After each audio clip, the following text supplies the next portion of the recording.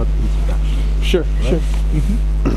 Дорогие друзья, позвольте поприветствовать вас на заключительном мероприятии конференции «Научные зоны обмена идей и технологий», которые проводит сегодня Кафедра философии и физического факультета Нижегородского государственного университета. Этим мероприятием является открытая лекция профессора Стива Фуллера, профессора английского университета Warwicka.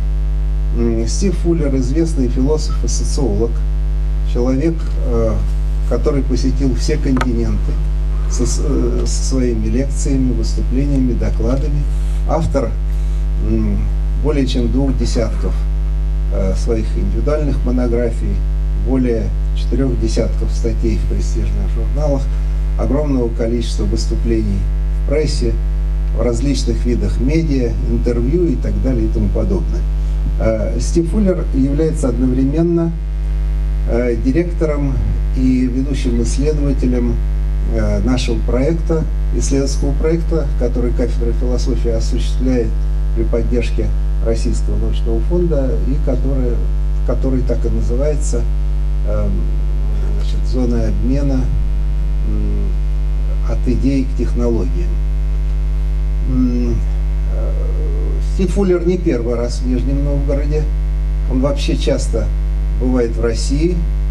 Мы с ним общаемся уже последние 25 лет, так что, если хотите, он не только наш коллега, но и наш друг. Давайте его поприветствуем.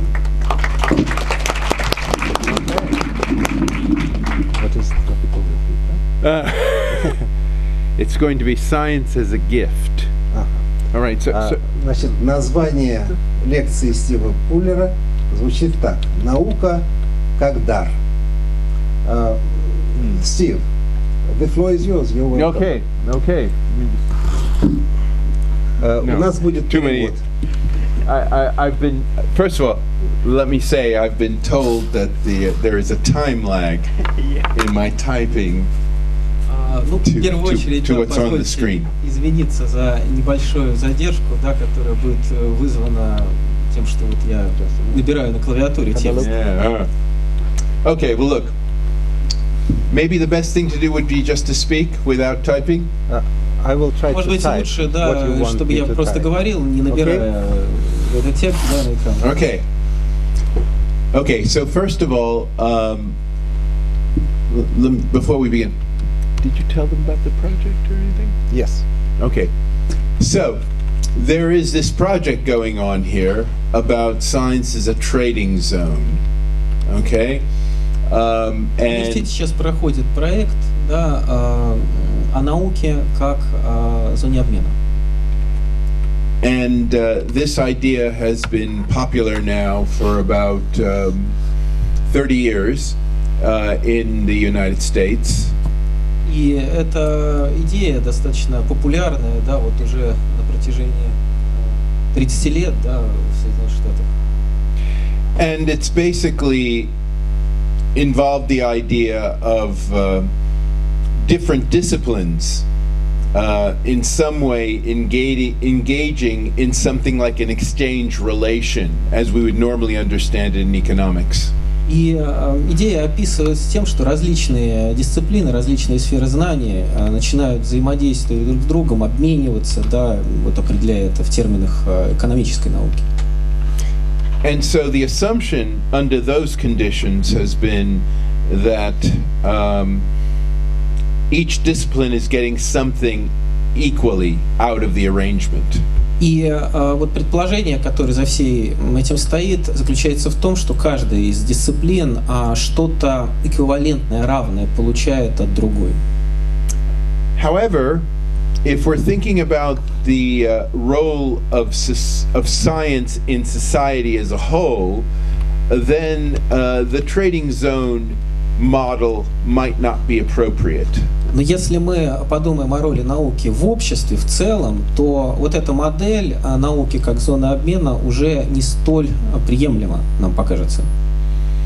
Now, Ilya over here in the Congress, the History and Philosophy Science Congress that took place in Moscow a couple of months ago suggested the idea of science as a gift to society. Вот ранее на конгрессе, который проходил в Москве по истории философии и науки, мной была предложена идея науки как дара. Илья Теодорович, да? Илья Теодоровичем Касавин.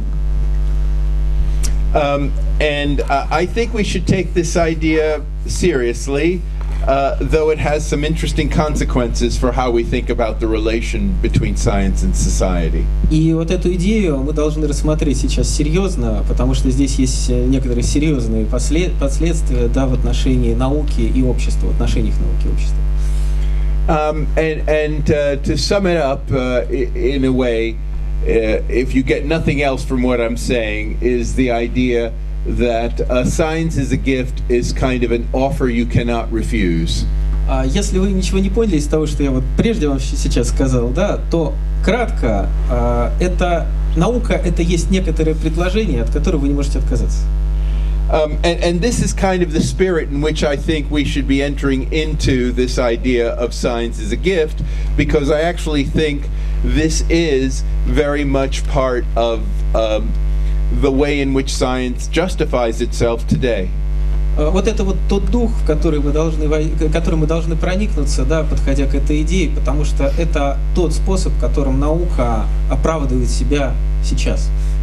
So, the first thing to think about when we think about gifts from a strictly economic or anthropological standpoint.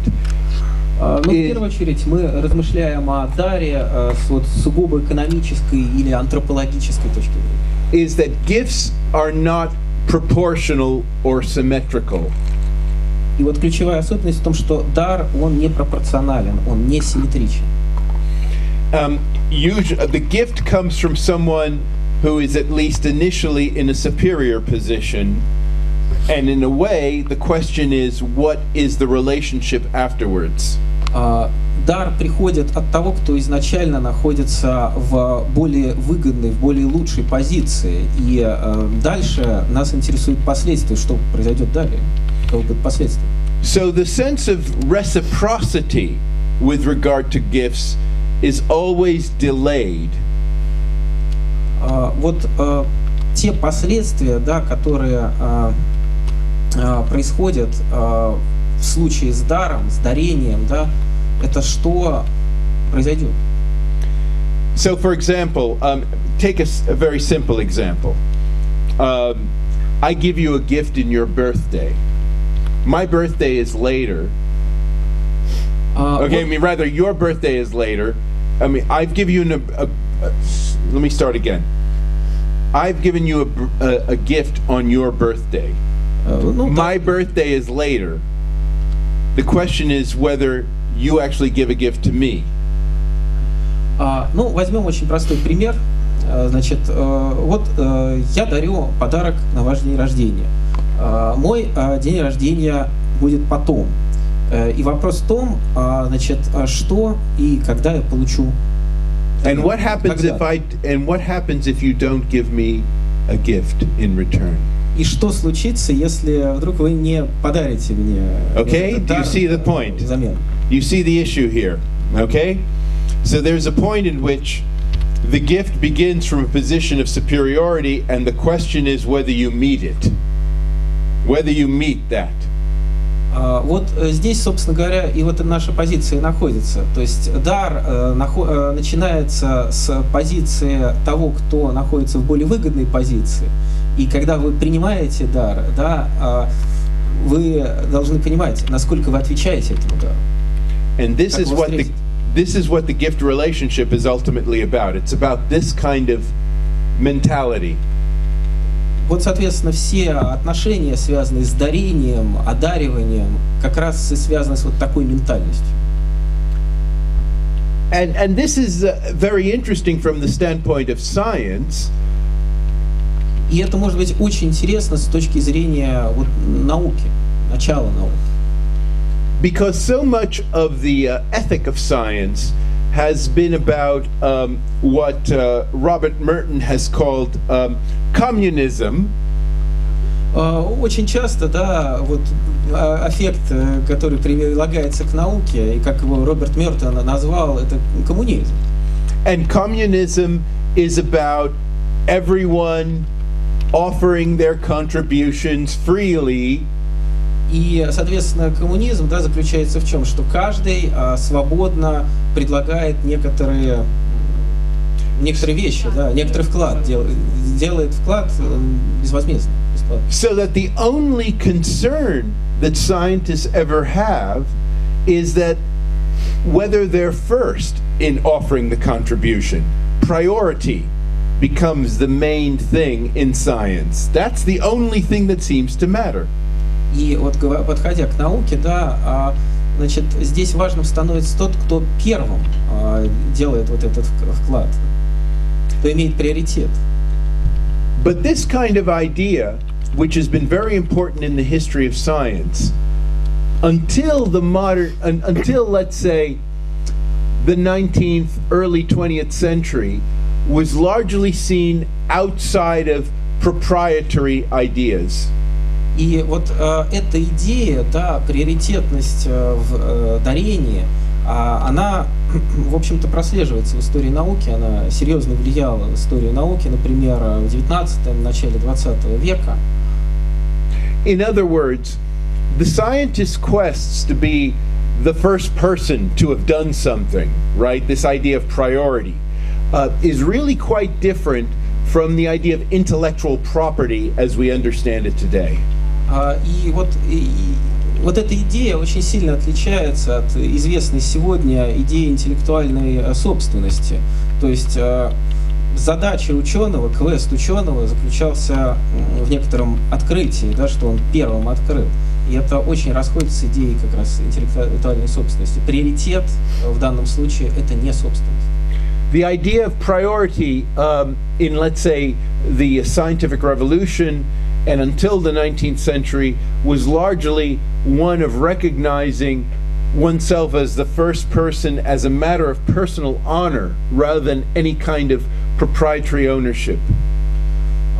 Вот эта идея приоритетности, да, во время научной революции заключалась в том, что ученый не был как бы владельцем, да, здесь не учитывались отношения собственности на то изобретение, которое происходило.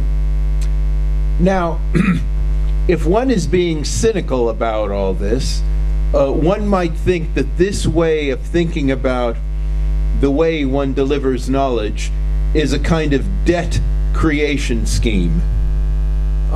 Но это с циничной точки зрения, да, можно посмотреть, что вот этот тип знания, да, это создание долгов, да, то есть возникает некоторая игра по созданию долга.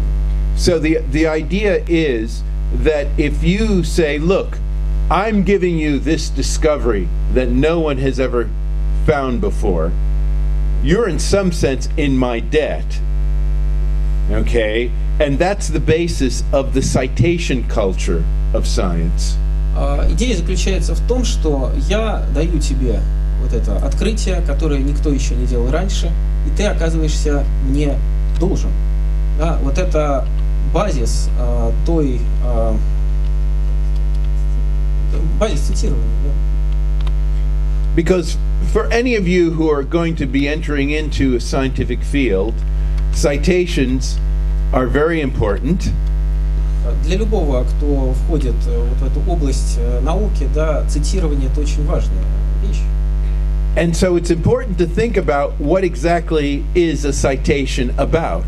И очень важно понимать, о чем именно идет вот это цитирование. And officially, it's about acknowledging a debt to someone who has given a piece of knowledge to you. И обычно, да, это признание долга по отношению к тому, кто дал тебе это знание, это часть знания. And to a large extent, the entire academic culture is organized around this idea. И, в общем-то, вся академическая культура организована вокруг вот этой идеи.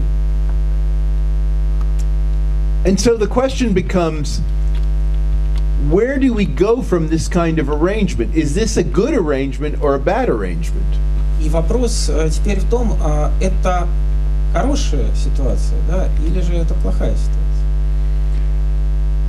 Now, the academic culture has already agreed to this kind of gift arrangement, in a sense, amongst itself. But the open issue is what society should, how they should think, how society should think about this. Академическая культура, она принимает вот эту структуру, вот эту систему. Но вопрос в том, как считает общество, насколько эта система хороша для принятия общества. And so there's a question, and so the question becomes, are there certain gifts that are just, as it were, that one just has to refuse? Вопрос здесь, есть ли какие-то определенные дары, от которых нужно отказаться? And let me give you a historical example, which might be of interest to people. И вот позвольте мне дать вам один исторический пример. So in the 17th century, and even before then, but primarily in the 17th century, we see a lot of Western missionaries going over to China. Вот где-то в 17 веке достаточно большое количество западных торговцев отправлялось в Китай. Миссионеров, извиняюсь. And the idea was to open up relations with China on a regular basis, but starting off with a gift, and the gift would be science. И идея заключалась в том, чтобы начать некоторые отношения с Китаем на базе некоторого дара, и этим даром должна была стать наука. China at that time was the most advanced technological society in the world, but what it didn't have was Copernican astronomy. It didn't have the kinds of things, the kinds of ideas that we in the West normally associate with the scientific revolution. And the missionaries, Jesuit missionaries going to China, were basically trying to offer this as a gift, as a way that they might find it in their interest to interact with Westerners. И Китай в тот период времени представлял достаточно продвинутую технологическую культуру, чего у них не было. У них не было коперниканской системы, и тоже та задача, которая стояла перед миссионерами, передать вот это знание в качестве дара для того, чтобы начать взаимодействие с Китаем. The Chinese basically responded by saying they were hospitable to the Westerners, they didn't kill them, but they basically said no thanks.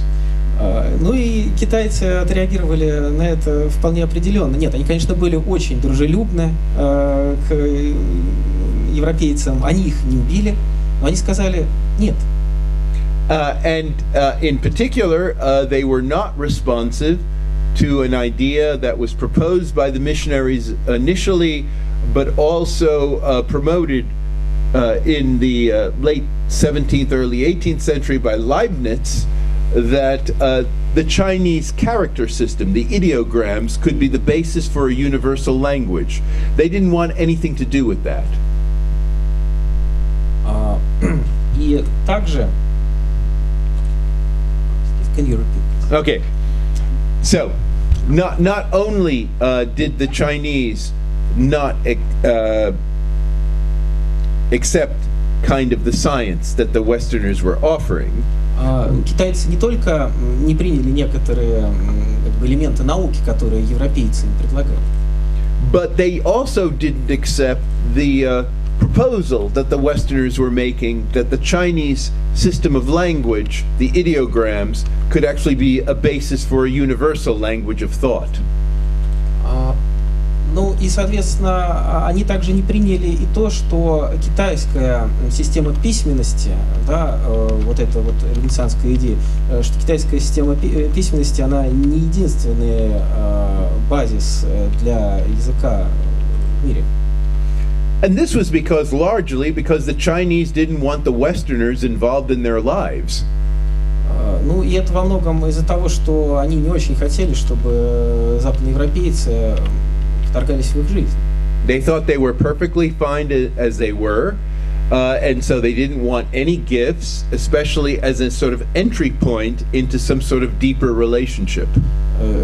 Они вполне себя хорошо чувствовали и не хотели никакого вторжения в свою жизнь и никакого вот входного дара, да, который бы позволил влезть еще больше в их жизнь. And this raises a very interesting point about the nature of gifts. И это поднимает очень интересную проблему в природе дара. That gifts actually imply an attempt to get into a deeper relationship with the other party than, let's say, a normal exchange relationship would. Проблема такая: дар влечет за собой более глубокое внедрение в жизнь другой стороны, чем это бы несло, например, обычный обмен. And I think one way you can see this kind of attempt here, so my point here is that in some way gifts are very aggressive. Моя точка зрения такая, что дар очень агрессивен. And this arose in the 19th century with regard to capitalism. This is a good place to talk about the relationship between gift relation and the commodity relation. И в XIX веке, в общем-то, этот вопрос еще более острым стал, потому что здесь можно вести разговор об отношении дара и товара. So, we have a situation in the 19th century in capitalism where entrepreneurs hire workers. Вот в 19 веке при капитализме у нас такая ситуация, когда предприниматель нанимает рабочего. And the question becomes, then what is the nature of the relationship? И вопрос, какова природа отношений? Now, within classical political economy, the relationship was very much seen, you might say, as a kind of exchange of commodity. Внутри классической политэкономии отношение будет обычным обменом товаров.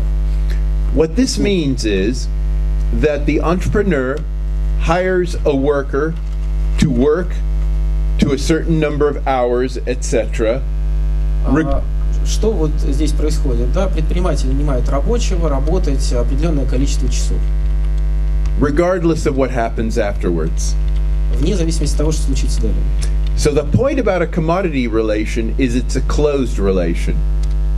Вопрос, собственно, позиции в отношении вот этих товарных отношений, да, они близкие отношения, они закрытые отношения. I hire you to work, you work, end of story. Я нанимаю тебя работать, ты работаешь, все, конец истории.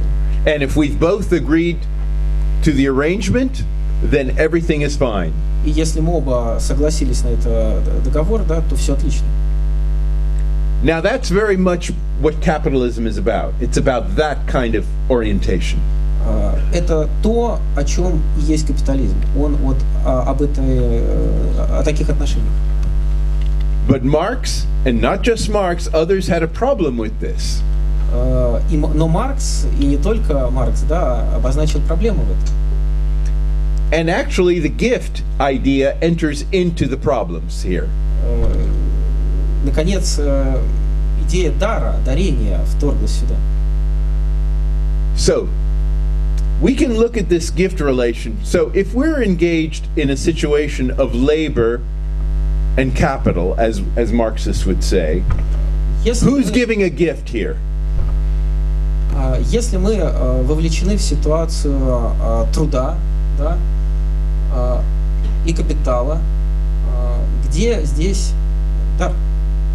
Okay, so within the group of people in the capitalist class in the 19th century who were called, by Marx at least, utopian socialists, the idea was the capitalist was giving the gift. Внутри группы капиталистов XIX века идея была в том, что они, капиталисты, дают этот дар. And so this is where modern ideas of philanthropy, for example, comes from. Это то, откуда вот современная идея филантропии происходит. So the idea here is that workers should be grateful that capitalists create jobs for them. Идея заключается в том, что рабочий должен быть благодарен за то, что его работодатель, да, капиталист, предоставил ему рабочее место. And the workers take the jobs. И рабочие принимают работу. And the capitalists keep an interest in the workers. А капиталист поддерживает интерес в рабочих. And so a lot of what we call philanthropic foundations, Rockefeller Foundation, Carnegie Foundation, that's what they're about. They're about keeping an eye on how people are. И вот очень многие фонды, да, Карнеги, Рокфеллера и так далее, они как раз базируются на этой идее, что мы держим глаз капиталиста вот на этом процессе. This is how the capitalists actually offer gifts to the workers. Это то, как капиталисты предлагают дар рабочим. And it sort of worked, actually, from a scientific standpoint. Okay? И это некоторое направление для работы, по крайней мере, с научной точки зрения. Molecular biology would not exist without the Rockefeller Foundation. Молекулярная биология, например, не могла бы существовать без фонда Рокфеллера. Now, from the Marxist standpoint, the gift goes the other way. Но с марксистской точки зрения, конечно, дар идет по другому пути. The workers are actually giving the gift. Рабочий в действительности дает дар. And this is closely connected with the labor theory of value. И это очень строго связано с теорией труда. And this is the idea that unless the workers make stuff in a way that's meaningful, nothing happens in the system. Это та идея, что рабочий делает вещь, да, и ничего не меняет.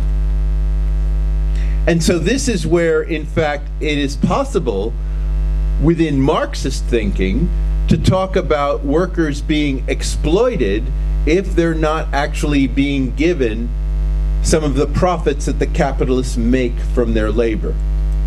И вот здесь и находится вот эта та известная позиция Маркса, что рабочие эксплуатируются, потому что они не получают ничего от той стоимости того труда, который они делают, той добавочной стоимости. Because in some sense, the workers are seeing themselves as always already being undervalued. Потому что вот с этой точки зрения рабочие всегда видят себя недооцененными. So what this means is that within the dynamic of capitalism, there has been a kind of competitive gift-giving going on both sides. И внутри динамики капитализма мы видим некоторый такой обмен дарами с обеих сторон, соревновательный такой дарение. So on the one hand, the capitalist class has actually created the conditions for working, and so then has taken an excessive interest in how the workers operate. С одной стороны, капиталистический класс создает условия для труда, и у них есть интерес в том, чтобы этот труд происходил. But on the other hand, the work would not be done at all if it weren't for the creative labor of people. Но с другой стороны, работа никаким образом не пойдет, если она не будет создаваться людьми. And so then the question becomes, what counts as adequate repayment for that? И вопрос в том,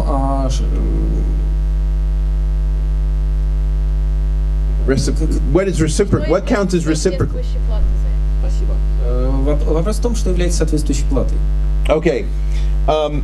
I'm going to stop here, but I want to just to point out, just generally speaking, that gift giving is a very interesting notion, I think, from the standpoint of both science and from society as a whole. But I think the key thing about it is it's very controversial. It opens up a lot of questions. Вот на этом я должен остановиться, но я должен подчеркнуть ключевую позицию, что вот это вот дарение, оно очень важно с точки зрения, в том числе и науки, но при этом сам дар, да, само дарение, оно очень противоречиво. And in particular, who is giving the gift and who is the receiver of the gift, and what exactly is the nature of the relationship between the two? В том числе, кто делает дар, кто получает дар, и каковы взаимоотношения после этого. Okay, so I'll stop and take questions. Я могу остановиться, да, и я готов к вопросам. Thank you very much, Steve.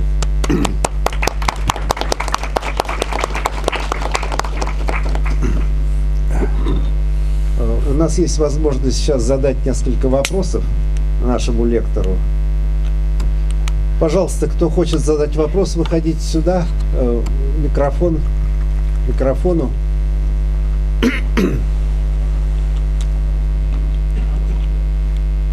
Вы считаете, что наука образовалась исключительно из взаимодействия людей? Или она могла существовать сама по себе до этого? Do you think that the science appeared only due to the cooperation among the people, or it can exist Interaction. By Itself. Oh. So do you mean in terms of interaction among which people? I mean, the question is, can science exist without society? Only. Yeah, well, that's a good question. Citation. No. My view about this actually is that that because of Google and the ability of people to be able to find out what the basis is for various knowledge claims, that citation will become less important as time goes on. So in this respect, internet search engines and things like that are kind of democratizing the process. So you're not so dependent any longer on certain kinds of authorities for forms of knowledge. I mean, I take it, is that in the spirit of your question? English is very bad, I'm sorry. I need translation. Oh. Итак, я сейчас попробую вот этот весь ответ перевести. Стив считает, что современные технологии, тот же, например, Google, они постепенно облегчат вот ту процедуру, тот процесс цитирования, который был обозначен в докладе, и в результате наука окажется более демократичной по отношению к обществу. То есть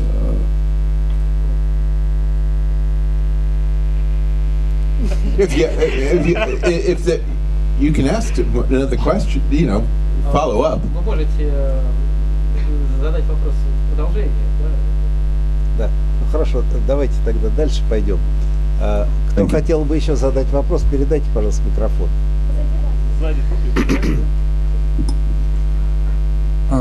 Hello, my name is Artem. I'd like to ask,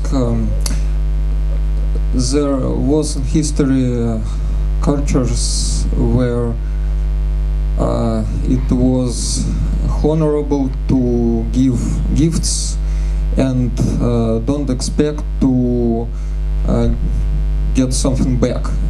Gift cultures, I think you might hear about that. And do you think that with progress, I mean scientific progress, we should see more such examples, because more and more goods around us are cheaper, and knowledge knowledge is better widespread, and I mean today we have open source cultures and people work on projects without expecting to get something back, and I think we might see that in a realm of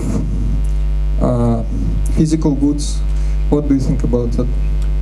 Okay, you're right that there is these open source cultures, and they do look like gift-giving cultures, but they depend very much on what one might call a libertarian political environment. In other words, where one allows this kind of freedom to happen, right? So in other words, it's not just a matter of people giving stuff, but also people taking stuff freely, right? These open source cultures don't exist simply because people are giving endlessly, but also because they can take from others freely, and they can use it. And so you need an actual environment of freedom for that. And so I think that's the key point, right? Because that's the only context in which open source cultures exist. It's not just a matter of people just endlessly giving, right? They need to have an environment in which they can take as well. And I think that's kind of more what's at issue here politically. I hope that, does that make some sense to you? Yes. Do you think that... Давайте мы переведем сначала ответ. Да. Итак, вот я кратко сделаю ваш вопрос.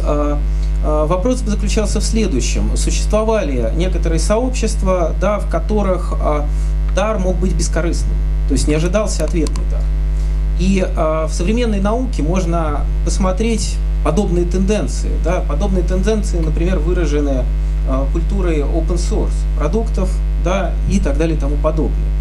И можно ли говорить о том, что это какой-то тренд, да, что дарение станет бескорыстным, без ожидания ответного дара и вот всех тех вот проблем, которые с этим возникают. И Стив, в общем-то, предоставил следующий ответ. В какой-то степени да, если мы говорим о вот этой открытой культуре, базирующейся на open source, то здесь важен либертарианский политический климат. Что имеется в виду? Важно не только что-то дарить, что-то давать, но важно и то, как это получать. То есть имеется в виду, что вот это подаренное еще как-то нужно суметь использовать. А использовать это возможно только в соответствующей политической и культурной среде. Ну, либеральной в данном случае, которая создает условия для использования того, что подарено. Так, ну давайте дальше уже. Не будем монополизировать микрофон. Да, пожалуйста, вот девушке передайте. Сюда. Сюда, сюда, сюда, сюда. Вот. Да. Well, this might be too broad a question, perhaps, but what economic structures and situations over the course of history, but also in general, are the most beneficial for the progress of science? Economic and political situations. Okay, that's a good question. And the reason why we talk about science as possibly being a gift is because one of the economic consequences of gift giving typically is the tolerance of wastage, right? That you do stuff that other people don't actually give you anything back in return, right? You have to tolerate that in some way. Otherwise, you're not much of a gift giver, okay? And so, in the recent philosophy of science, you know, recent in the sense of the second half of the 20th century, there was this guy, Michael Polanyi, who talked about freedom in science. What freedom in science meant was being able to waste resources with impunity, right? In other words, that you actually can do experiments and do research that lead nowhere, right? And that the only way you actually know you have freedom of science is if actually that was possible. So in a sense, you're giving up your labor, trying to come up with various ideas and things like this, and many of them just don't work. Right? But you're not penalized for it. Now, that kind of system historically made the most sense when there wasn't so much resources at stake. Right? So that's the question, right? So the material resources at stake, as they become more expensive, right, as it becomes hard, so, testing a hypothesis costs a lot more these days than it did before. And so it's not so easy just to freely give your ideas out to see what happens in the world, because there could be millions of dollars lost in the process, right? And so that's where the problem starts. Yeah. No, let her have one more question. Yeah. Нет, переведите уж тогда, а то вы забудете. So it's a matter of redistribution. Забирайте микрофон и переводите. Well, I think the idea here is... Стоп. Let him translate. Давайте я переведу. Да. Да. Нет, Ну, вопрос был в том, какие обстоятельства политические, экономические, социальные наиболее благоприятны для развития науки. Итак, значит, я попробую перевести, да, все то, что рассказал Стив. Итак, каковы вот эти экономические последствия могут быть в результате некоторого дарения? Всегда можно прийти к тому, что и ничего не получится, да, что результата от той деятельности, которую делает ученый, не будет. То есть получится негативный результат. Можно ничего не получить взамен от того дара, который нам предоставили. Его можно не суметь использовать, можно не прийти к результату.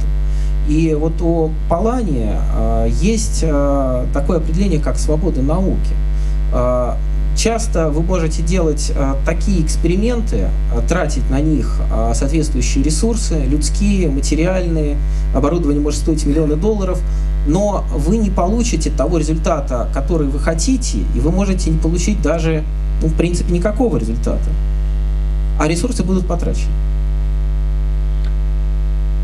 Can I respond once more to her? Yeah, it seems to me we live in a time. See, so Michael Polanyi is writing in the 1940s and 50s, but in the time we live now, it's actually very difficult to think about science as a gift because of the amount of money that's involved. And so as a result, there is much more of a commodity relation. If we're going to be giving you this X millions of dollars, we expect something similar in return within a relatively short time frame. Вот тут важна такая ремарка. Да? Полани писал свой труд в 40-е, 50-е годы. Сейчас наука стала еще более жесткой с точки зрения своей монетизации. То есть, если вы дарите дар, который стоит миллионы долларов, да, то вы ожидаете получить от него такую же сумму. Да? Причем за достаточно короткий промежуток времени.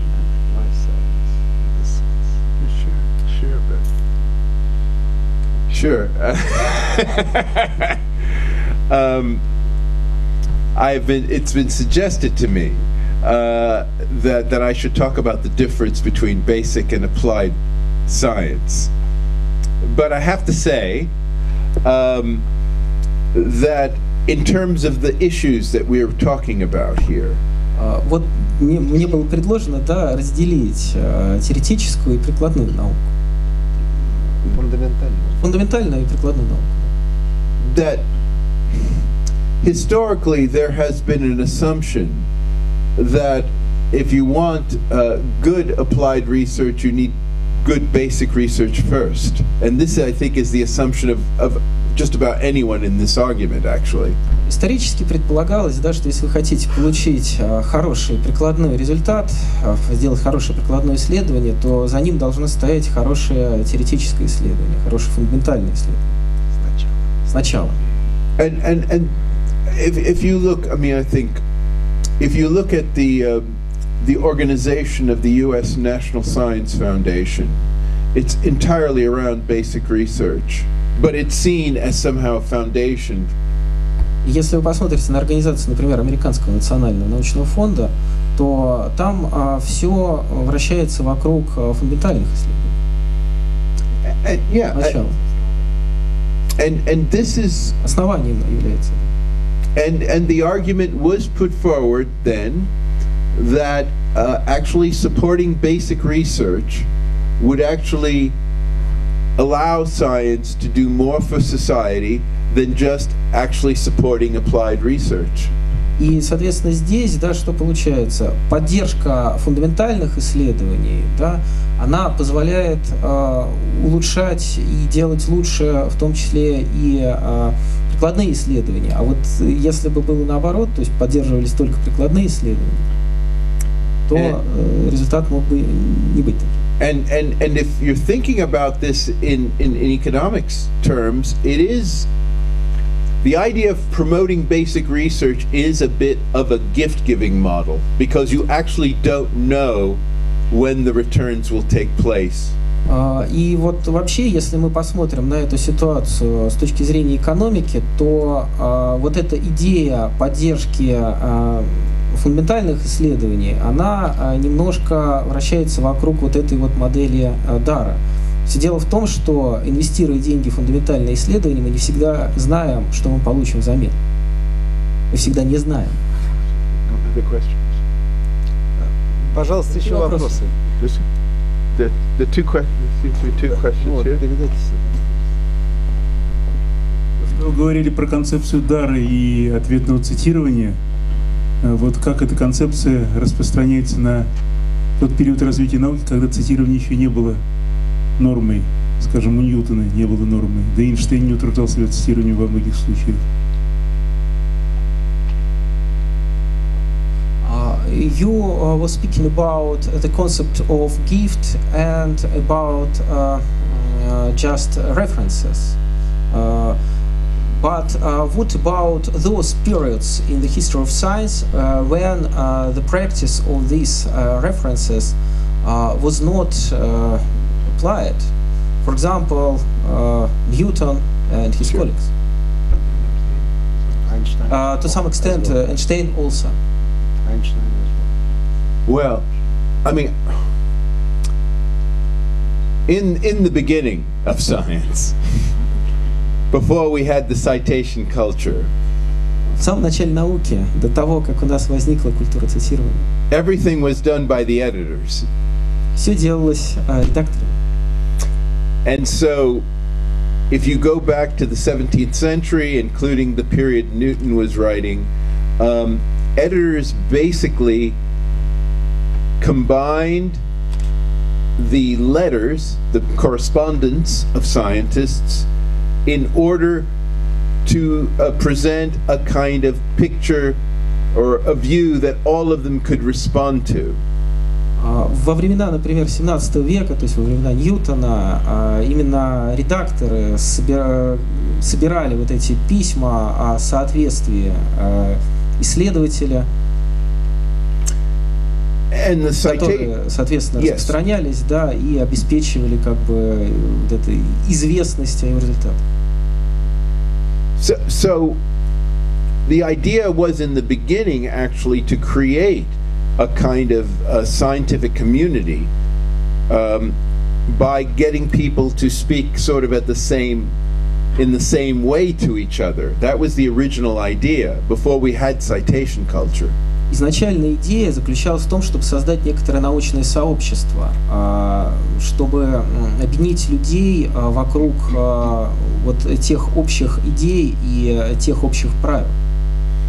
The citation culture arose largely in the 19th century as a kind of response to the complex network of knowledge that people were drawing on. И, соответственно, вот сама идея цитирования, да, она уже происходит в 19 веке, когда появляется некоторая сеть научных знаний. And it's only after the Second World War that this citation stuff actually gets used as a basis for ranking and grading scholars. И только после Второй мировой войны вот это вот цитирование становится тем способом, при помощи которого можно награждать, да, и оценивать деятельность ученых. So there's a kind of redeployment or repurposing of a kind of academic practice for different normative reasons. То есть это попытка такой рефокусировки вот этой академической практики. If academic culture had the internet back in the 19th century, we would not have the citation culture. Если бы был в 19 веке у академической культуры интернет, то у нас бы не возникла культура цитирования. And so in this respect, the academic culture is very much beholden to this kind of older way of showing interconnection. И вот с этой точки зрения, конечно, академическая культура, она вот внутри вот этой старой системы взаимосвязи, да, установленных взаимосвязей.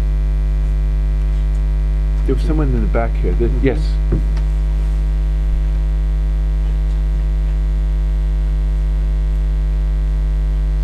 Добрый вечер.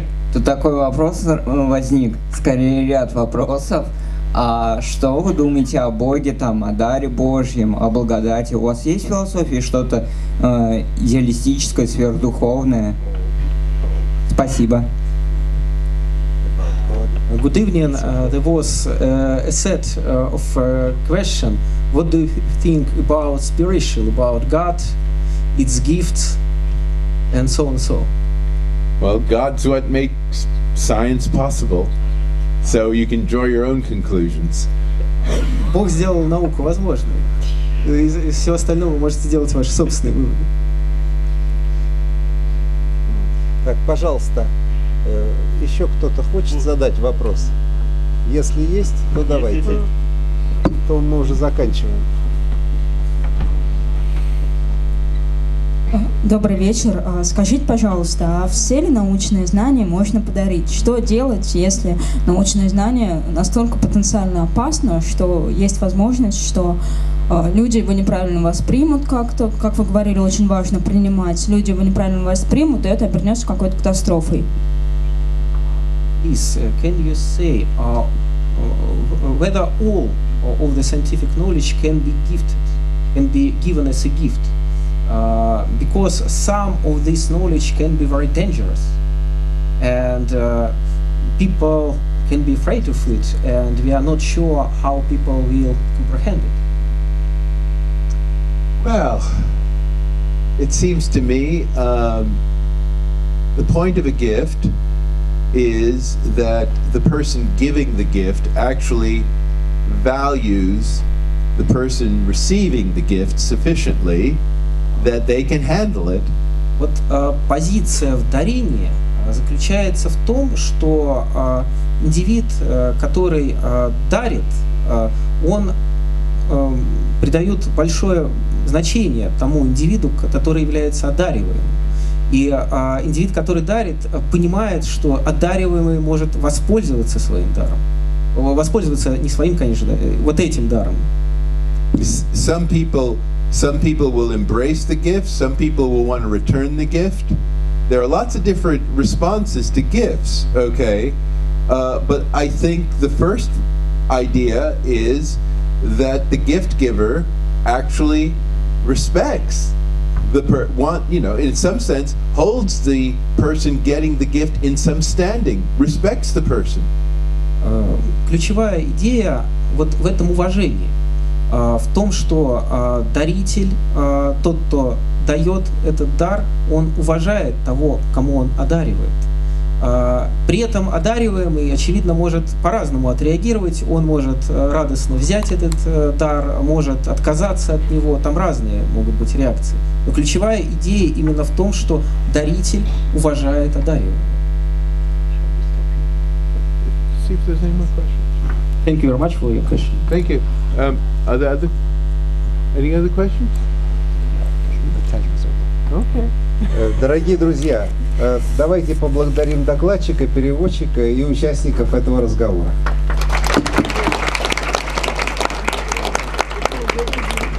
Спасибо большое и до новых встреч.